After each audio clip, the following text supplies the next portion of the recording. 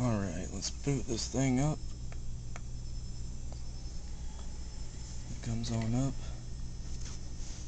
It's just a basic eMachines laptop, nothing special. It's a full Windows 7 customization. Let's see. Alright, we got the zombie screen. You can see.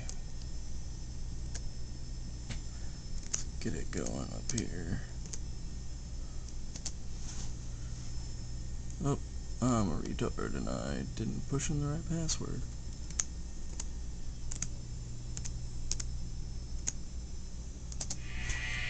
Philadelphia uplink successful. Welcome back, Commander.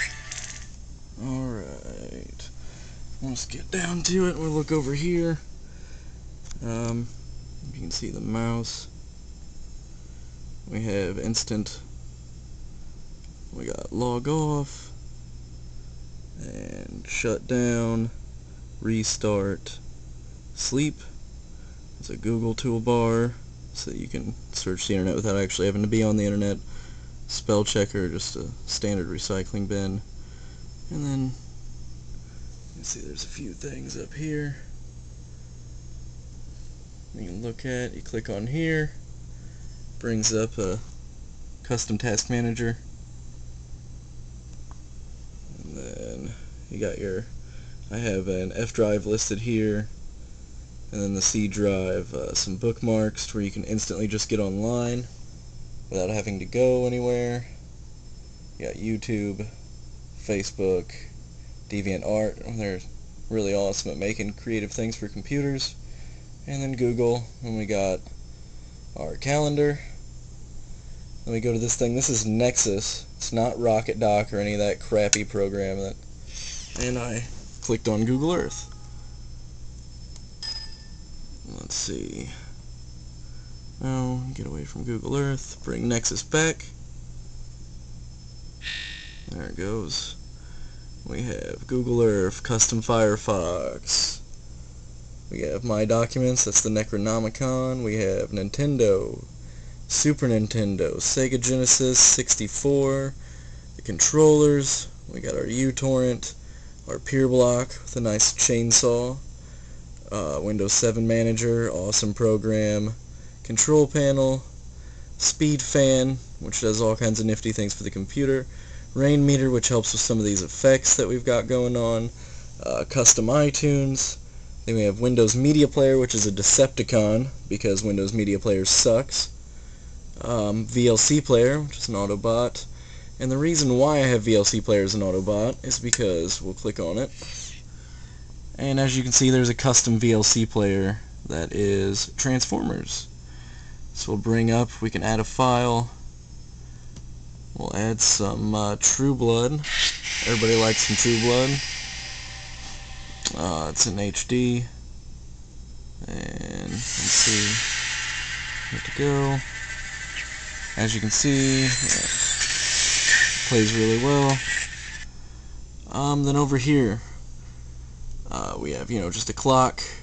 The battery life shows that I'm on an AC line. You see that AC line instead of I'm on battery. And then there's another animated clock here, which just looked cool.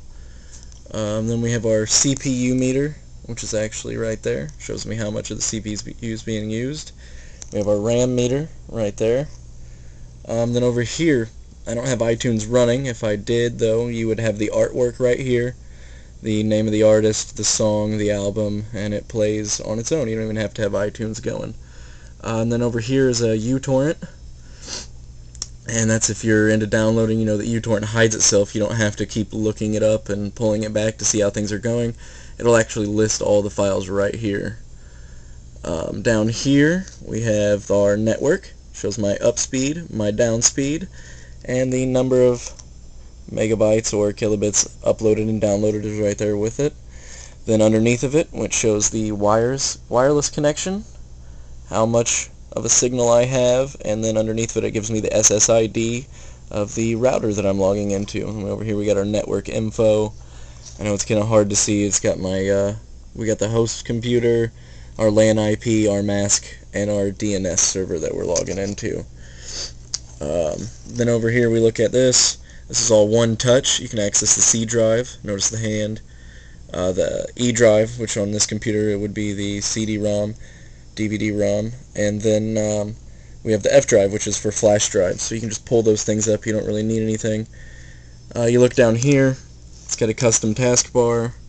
Everything is centered, and then all your 2007 word expression things are down there. We had a custom start button down here. I don't know how well you can see it. It's the Punisher symbol. I've literally got about 400 to 500 different start orbs that I can change and modify. And I can't tell if you can see it, but the cursor is actually breathing. And I think that's about it. I mean, we go up to Nexus. I can pull it down. You know, we have glass. All glass. And My Documents is all clear. We go to Downloads is all clear. Documents all listed there. Notice how when I move it around you can still see the background. It's all clear. And what else? I think the only other thing really show as far as the interactiveness is the start menu itself. Notice how when I click it, it's all animated. So, and I guess that's pretty much about it. Not limiting to what it can do. You know, I mean, if you want to play some Nintendo 64, Genesis, Super Nintendo, everything's patched in. And we've got our IR4 over here, and our videos is actually the hand from Evil Dead. But I can do this, and I can literally do it, and there's thousands of different combinations. So, you can just let me know if you're interested in something like this. It's very easy to do. It takes me about a day because it's a lot of work. It really is. But it's pretty cool, and at the end of the day you have a fully interactive desktop that you don't really ever have to go anywhere into your computer because everything's right there. And as you can notice, you look at the RAM, it's not really eating up many resources at all. And the CPU, it's running pretty clean. So, and this really isn't that amazing of a computer as I showed. It's just a basic E-machine that you can get for $300 to $400 at Walmart. So, and it can do all this stuff. Imagine if you had one that was, you know, like $2,000, the capabilities that would be behind it.